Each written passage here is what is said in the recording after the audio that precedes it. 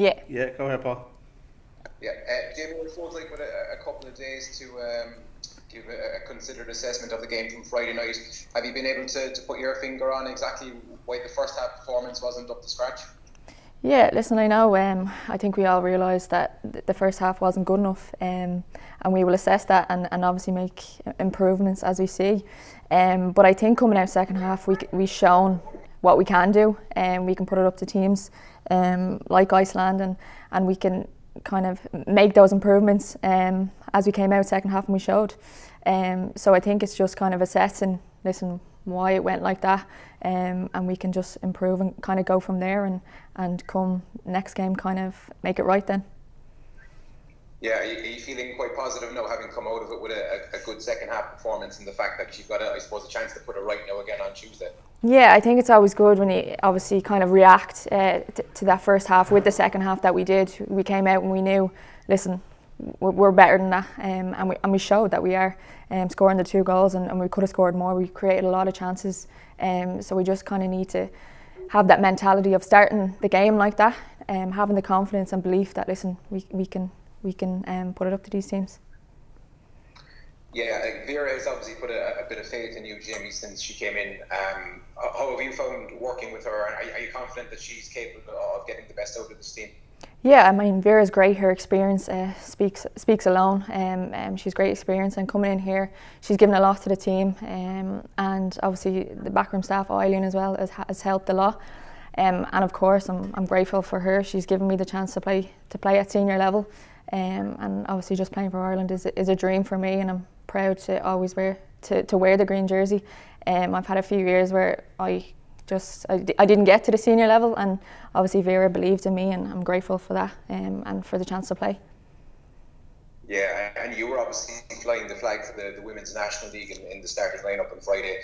Can you sum up how much of a step up is involved when you go from a fairly comfortable win against Athlone Town last weekend to playing against the 17th best team in the world, and how much of a challenge is involved in adapting to that, especially in a different role as well? Yeah, listen, it's always going to be a step up. Senior level, senior footballer, international is always a step up.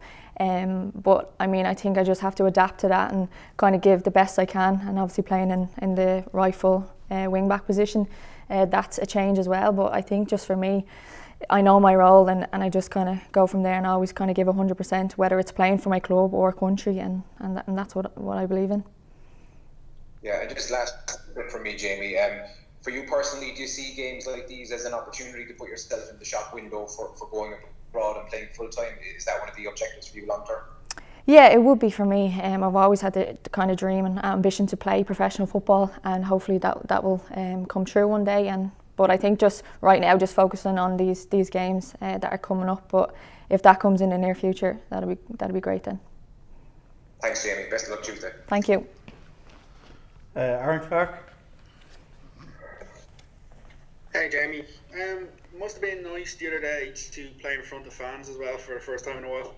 Yeah, it was good. Yeah, obviously Iceland have their iconic drum and their kind of chants as well. So it was great to hear that and have that atmosphere at a game again. So it was good for us on the pitch as well. And in particular, you look just closer to home. Your game for Shelbourne on the 26th is a test event for crowds back home. So it's giving you a little bit of an appetite of, trying to get people back in, get people in behind you. Yeah, it's great to have the fans back, and obviously it's been a long time coming. It's obviously like a 12th person on the pitch, when you hear the people chanting, and then obviously if you see your family, like you said, the game against for Shells, there'll be people there, and it's great to have people around, and around the game just gives that atmosphere and stuff like that, so it's good. Just on the Iceland game a little bit, in the first half in particular, they were quite physical, something that Ireland had to readapt. You being involved in the personal training industry, how have you sort of adapted your game the last, say, year or so, especially with lockdown, with physical fitness, because we know it's something that you would have a keen interest in? Yeah, I think me personally as a player, I would kind of consider myself being a physical. I like to get stuck in, so I like that aspect of the game. So obviously I like that against Iceland there, like they were physical, big, strong team, but I love playing against that, and but being a personal trainer as well, I'd have stuff I work on as well, whether it's strength work or as well, like during lockdown, like we trained a lot alone, which was difficult to adapt to. Obviously, we're a team environment, but I think we just kind of, everyone knew, listen, there'll be light at the end of the tunnel, we'll get there together. So there was plans in place and obviously programs set out for individual players, so that kind of kept you going and kept you on the right path. In terms of yourself in the international team, obviously you played at right wing back, you've played in centre midfield. You have a lot of versatility, but would you like to maybe just have the one position, or are you open to moving around a lot more if needs be?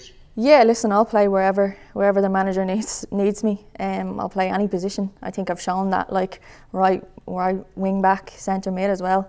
Wherever the team needs me, I'll play. Just kind of, that's the type of player I am. I'll just get stuck in, do my work, and that's it.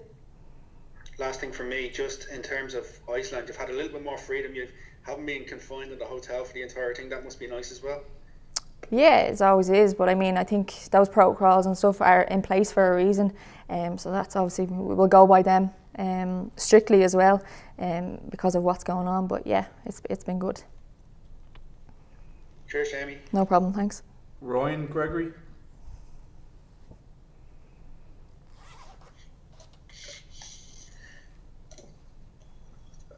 Hey, can you see me all right? Hear me? Yeah. Perfect. Jamie, you mentioned about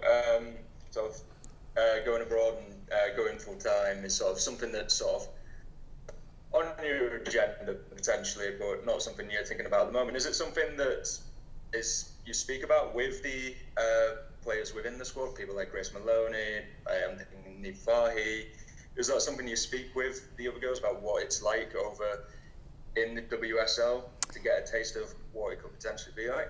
Yeah, absolutely. I mean, the girls are great. Like, any questions you have, they'll tell you everything you need to know about it. And yeah, I'd speak to a few of them, and obviously Katie as well, being at Arsenal. They'd help you a lot, and any questions you have, they're pretty open to telling you what it's all about and how they train and their kind of regime of their days and match days and stuff like that. So they're all pretty helpful when it comes to that. And with that sort of, I guess, allure, that opportunity potentially being out there, does that give you an extra added motivation to push yourself further when you're in camps such as this? Yeah, absolutely. As I said previous, I mean, it's always a dream of mine to become a professional footballer. But as I said, I always try to give 100% effort. And then obviously if something comes about from that, then brilliant. But I just keep my feet on the ground and just keep pushing, keep giving 100% in everything I do, whether it's training or a game. So, yeah. Awesome, Jamie. Cheers. No problem, thanks. Okay, Aidan, we'll switch to the dialogue section. Aidan Fitzmaurice. Hi, Jamie. Hello. Just one from me, really. There was a lot of talk before the first game about the recent run. I know you didn't play in all the games, but trying to match the results with performances, and to not just take a performance, because you have to match the result. Is that mood still there, that you can't just kind of say that, well, it was a good performance but we lost? Is that something that's there in the camp? Yeah, absolutely. I mean, we always go out to win a game, and obviously the game against Iceland, I mean, we didn't start the best we could, but as I said, second half we came out and we showed how well we can play, but we're all under the assumption and the impression that we can go out and beat these teams. I think it's just about doing that now, and we all know that, listen, we have to kind of get it done, but yet we know we can go out and beat teams, and just about performing on the day. Because you need to learn lessons as well. We know from the last campaign how individual moments can cost you. Is it about, we talk about learning those, but actually putting those into place on the pitch and in a match like this on Tuesday, to say we can't afford to make those mistakes, say when Georgia come to Dublin? Yeah, absolutely. I think this is a great test for us, these two games against Iceland, like their top opposition as well, and this is where we need to improve. We need to kind of cut out mistakes, and going forward into the World Cup qualifiers, we need to know what we're doing and how we can get there as well. Great. Thanks, Jane. Thank you.